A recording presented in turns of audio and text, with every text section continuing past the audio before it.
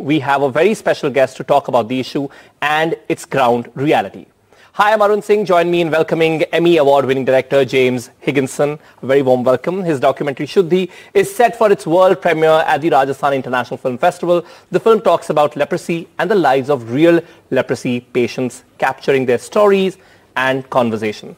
Firstly, thanks a lot for joining us here at NDTV. My first question would be, very basic.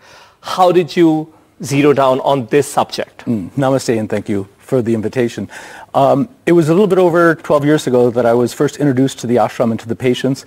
I was here with some students, and then I was traveling on my own, photographing throughout India, and I was in Rajasthan. And I was invited to go along with someone that's going to deliver food to the patients.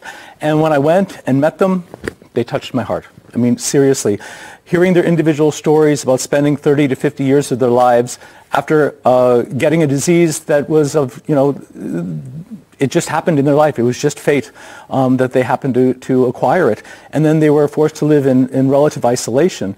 And I said, I'd like to do something more. Something more must be done. And then fast forward during the course of the 12 years, I was working back in Hollywood. I got GBS, which paralyzed me from the chest through my feet, and spent 4 months in going through a wheelchair, working with a walker, learning to walk again. This only increased and heightened my empathy and understanding for disabilities and people with disabilities and living with disabilities, and the wish to be included, the inclusion of people that are differently capable to be put into society in a meaningful way.